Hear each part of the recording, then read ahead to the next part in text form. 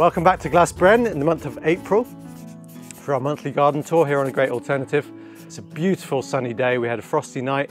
The weather's been really changeable. We've had loads of rain, but also these beautiful warm spring days. And today we're going to talk a lot about no-dig beds, making no-dig beds, compost, human manure, compost toilets. We're going to recap a little bit on what's been happening this month here in the garden and talk about what projects we're getting into. So this time of year in the tunnels, we've got loads of spring greens available to eat. We've got spring cabbages, chard, rocket, spinach, all kinds of things like that. Some things are starting to go to seed, go to flower, so it's time to start thinking about turning over some beds, and we've been planting some of those new beds. Had a couple of setbacks this month, one being that I forgot the pump was on and drained the whole 6,000 litre tank into the tunnels in one sitting, which was a bit of a setback. Luckily we've had some rain since then. And also the heated seed bench malfunctioned, so it surged up to 35 and killed a few of our tomatoes, but luckily not all of them, we noticed in time. But otherwise things are really going, things are really moving now. It's getting much warmer and there's that kind of sense of urgency to get things moving. We're starting to prepare the beds outside for planting. We've already sown a bunch of stuff outside and the seed house is really full now of seeds. First of all, we're going to go and have a look at a couple of no-dig beds that I cleared and prepared yesterday, and Jason's going to come and give me a hand to dress them with our beautiful fresh hot compost. Let's go. Okay, so yesterday I cleared these no-dig beds behind me of the kale that had been sitting in them for a year. Got rid of all the weeds and they're just about ready to have a fresh layer of compost for the next spring planting. So Jason, do you want to come give me a hand? Okay. Yeah, so this is what a couple of beds look like before we dress them with compost. So they're already really in good condition. You can see, if I stick my hand in there, that's a really nice depth of, these are the oldest no-dig beds in the garden. So they've had quite a few years, probably 5 or 6 years now of repeated dressing with fresh compost, laying of organic matter. And we were just saying before, this exactly reminds me of the scene in The Matrix when Agent Smith was like that and then overtakes yeah. people.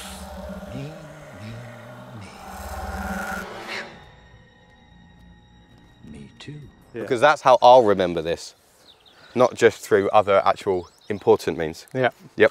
So yeah, there's a lot of reasons to go with no dig. We've gone with it because first of all, it leaves the soil food web, the life in the soil intact. It's the most important reason. You know, we're not turning the soil, disturbing it. It also holds a lot more moisture. So all of this organic matter that's going on is holding a lot of moisture. It's like a sponge really. There's a lot less weeds, a lot less annual weeds. The crops come off a lot cleaner, which is really good for us when we're harvesting for veg boxes.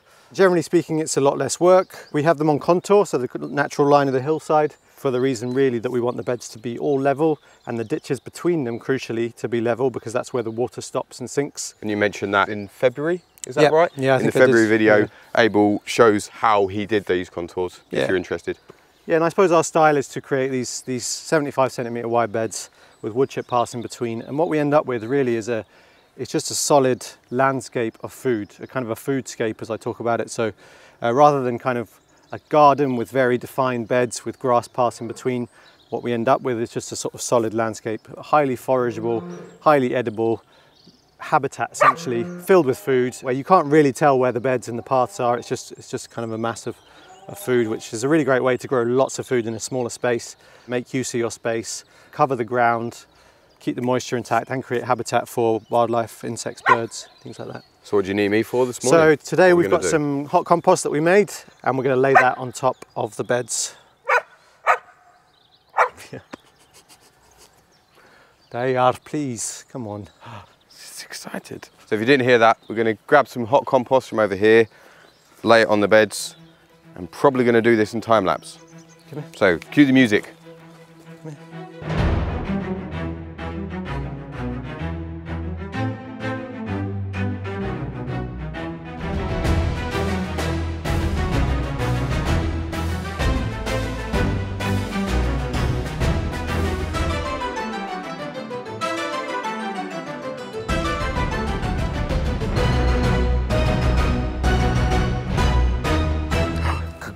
Good girl, hello, good girl. Yes, hello, you're a good girl. So I only have one rake, I'm afraid. Oh no. Yeah. So, do you want to do a bit? We'll take turns, yeah. Well, I was going to not be so nice and just get Abel to do everything, but I suppose. Really, if I was in your boots, I would have made me do everything, because that's the point, is I'm the, you know, the lackey, the visitor, who's learning. So this compost we've just laid on, this was made kind of using what's called the BERKELEY method. So most of our composting happens in very quick, hot piles of compost rather than your typical slow, cold compost that you might do in a compost bin or in a pallet bin you make yourself or something like that. Because part of that reason is that we want to have compost available at lots of different points in the garden rather than at one point. Because of the slope, we need to make sure we're shifting things around as little as possible. It also is a way that you can make compost really quickly using higher temperatures and making sure that the compost pile is aerated, so with lots of turning. Yeah, and in this compost we've used fallen leaves, cut grass, there's a mix of manure and wood chip in there, there's quite a lot of wood chip. We've also kind of accelerated it with nettles, yarrow, comfrey, and that's all kind of layered in a quite a specific ratio of, generally speaking, 2/3 brown materials to 1/3 green materials to have that balance of carbon and nitrogen. Do you use human manure?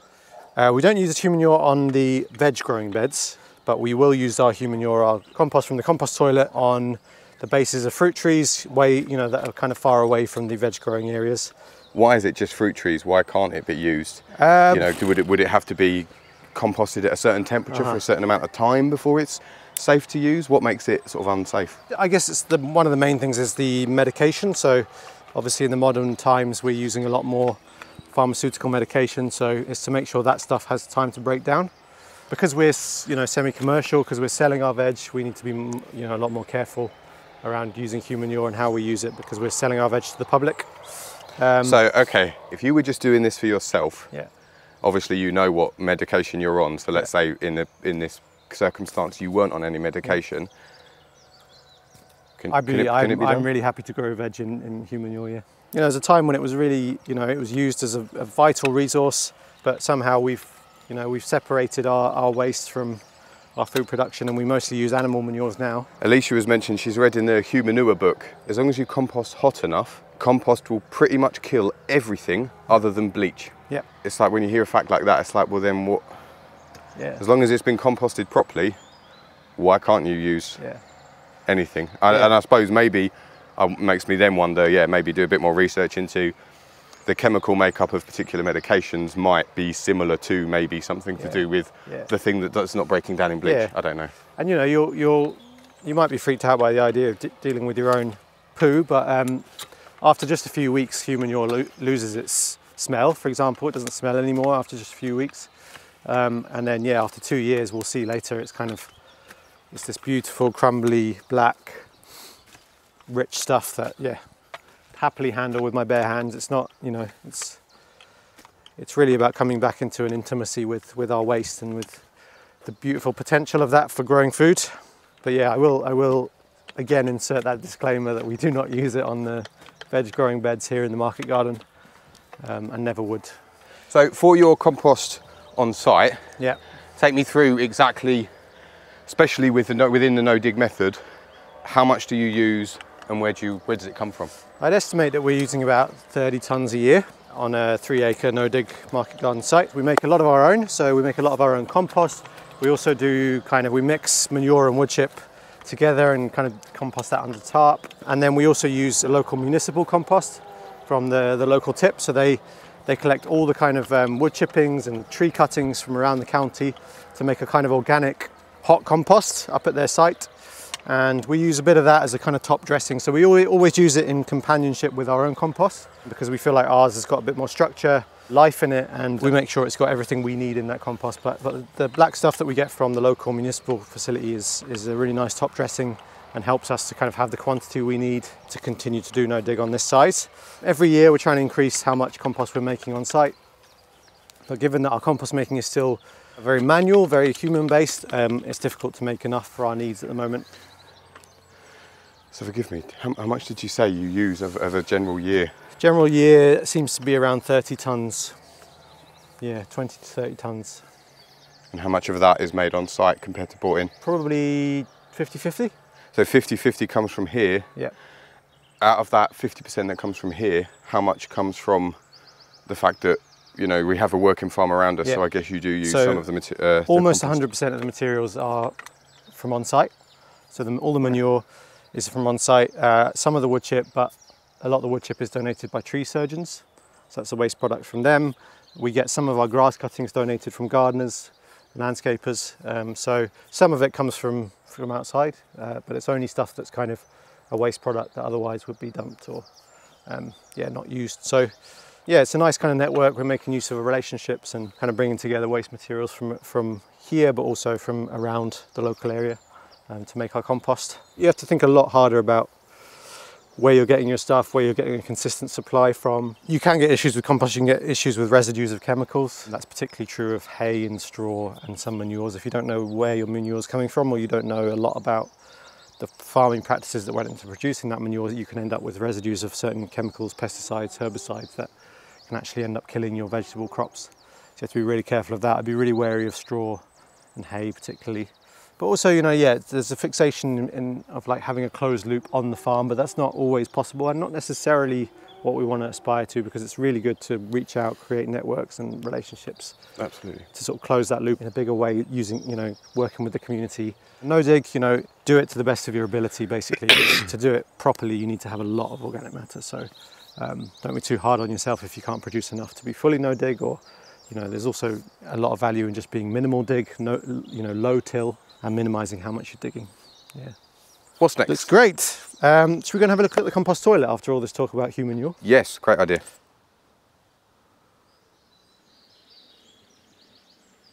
So welcome to the compost toilet down in the trees just on the edge of the market garden. This was all built similar to the shed. We talked about that, I think, last month. We used all kind of local roundwood timber from a local timber merchant that we work with, and also reclaimed timber, reclaimed roof sheets, just lots of recycled materials. And this system that we've chosen works on wheelie bins. So we've got a couple of wheelie bins in there. We've always got one in operation. And that wheelie bin has been retrofitted with ventilation on the inside to make sure that there's airflow going through the compost. And then essentially we're just collecting the poop, the human manure, into wheelie bins. It takes about a season, I would say, one year to fill a wheelie bin. And once that wheelie bin's full, we move all the toilet across to the other cubicle and shut down that wheelie bin for at least a year. So it has a year in the wheelie bin to break down, and then we take it outside, put it out into a pile, put it under tarp, and give it another year under tarp. So all the human manure has 2 years of composting time before we use it on fruit trees. It's a dry toilet, so there's a urine separator which keeps the urine separate into a separate tank. And when people have done their business, essentially they just put a couple of handfuls of, we use wood chip, but you can use sawdust as well, on top of it. So what's going in there is a mixture of the poop and wood chip and sawdust, a nicely balanced compost. And then we have a really cool hand washing station, which we took out of an old butcher's van. So that's just a pump system, which means we don't need to have plumbing or electricity or anything down here. So it really embodies that produce no waste principle of like finding ways that we can reuse everything that might be considered waste in a truly kind of regenerative foodscape garden, to the point where there is no such thing as waste, really. So I thought it'd be really cool for you to see some ready-to-use human manure. So we've got some 2-year-old human manure, which we're going to take over to some of our fruit trees on the other side of the site, which is nowhere near any of the veg growing. And we're going to lay it on, and you can see what it looks like and how beautiful it is.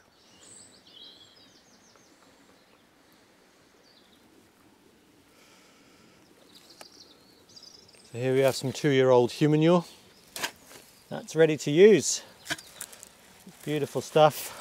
Completely rotted down, crumbly, lovely, full of worms, ready to use. And you can smell, there's no odour, just smells like really good compost. So, I'm gonna get some of this for our fruit trees.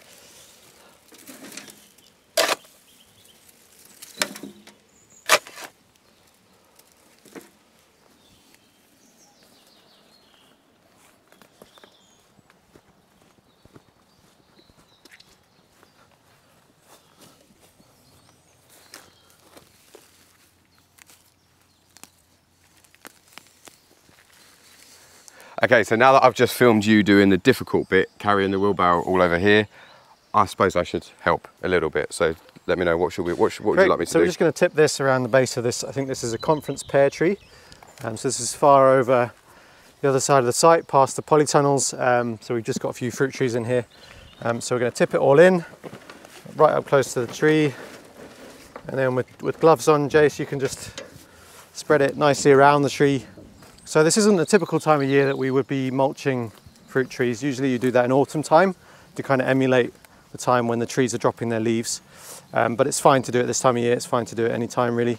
So the reason we mulch fruit trees is partly to cover the ground, kind of suppress the weeds around the trees so that the trees got the best chance of you know, growing without competitors. And also it holds moisture, so it holds moisture close to the roots where the tree needs it. If you're not able to water your trees often, that's a really good thing. And obviously this is really high nutrient dense, lively compost. So that's going to really help feed the soil that the tree's growing in, feed the mycelial networks, the fungal networks, the bacteria, create a really healthy soil food web around that tree that it's going to thrive in. Another thing I was here recently doing, that I guess is it's something that you do to earn extra bits of money on through Glasbren, was filming a workshop. So tell me more about those. You know, how do you treat having workshops on site? Yeah, so I guess that's always been a really important part of what we do, communicating and demonstrating around the practices we use and the way we're growing food and the community we're building. And also it's really important to bring people together, people, growers, people interested in these kinds of ways of living, to bring them together to create and facilitate spaces where they can have conversations, they can connect, they can learn, share knowledge. So that's what we do. We do these, a lot of these Saturday day workshops. We did a whole series last year and we've just started our 2023 series with creating regenerative foodscapes, which you joined us for. And the purpose of that workshop really was to, as much as it was to share practical techniques around permaculture design, how we design really regenerative growing spaces and gardens. It was also about kind of looking at the way we think and act as growers, kind of developing ourselves into the kind of regenerative growers that are able to vision and deliver on a really truly regenerative foodscape, focusing on our own relationship with the land that we're going to grow on before we leap into kind of working and turning it into our vision really. And then we went through some of the permaculture principles and techniques and design tools that we can use to kind of vision a landscape that is abundant with food, but that also creates lots of habitat for wildlife, stores water, stores carbon, and that is really regenerative for people as well. That came up a lot, is creating spaces that help people to thrive within them too. So, yeah. So when you're running a site like this, obviously your main income is veg boxes, is that correct? How do you approach and what are your reasons behind kind of adding on workshops and doing workshops as well? So it's two reasons. I mean, there's a business reason, is that it's a supplementary income. So it's, you know, it's about not depending on one thing, not just depending on the veg for the income. To be a truly sustainable business, we need to have multiple income streams. At the same time, it's just about the fact that we are really passionate and really enjoy bringing people together on the land. That's probably the biggest part of it really. And as much as we'll be sharing information and we're teaching and we're, you know, sharing our techniques, it's also about all the knowledge that's in a group when you bring them together and how you create spaces for that to flow and pollinate. And for me personally, I love facilitating. It's something I've done for a long time. I really love facilitating groups. I love seeing the magic that happens when you bring people together and take them through certain processes that can bring out the ideas and bring out the passion and bring out the imagination. And because that's what we need to kind of imagine new kinds of food growing systems and a new, you know, a new world essentially, is we need to activate our imagination and believe that it's possible. And I love sharing techniques that make that possible. Okay, I think that's it for today's month. Before we go, I've got something that you could also do, and it's going to be a bit of a shameless plug for another video. Another thing that you can do at this time of year is go and forage materials for weaving.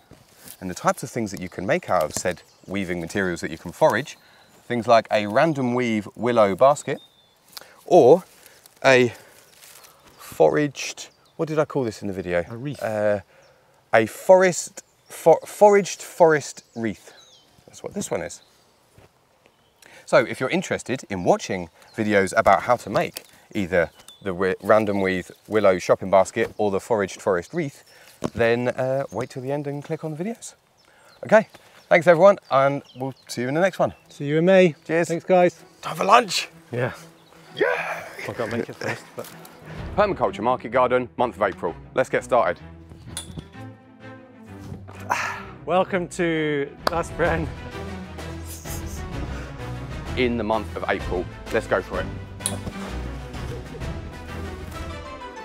I need to do that again without kicking the thing over. Try that again, Jason, try that again. Did that work? I think so. Smooth? Yeah. Yeah, go for it. These transitions are working. Okay.